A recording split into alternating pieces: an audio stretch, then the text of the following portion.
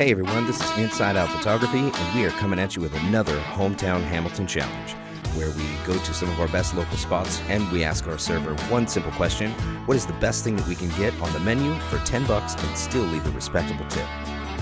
Today we find ourselves in one of El Dorado County's newest bonanzas, the Solid Ground Brewery, where our 10 bucks got us a beautifully poured in-house black and tan and a cold brewed nitro coffee. Now, as this great looking black and tan just started to settle in, the nitro coffee was a great pick-me-up to help us finish off the day.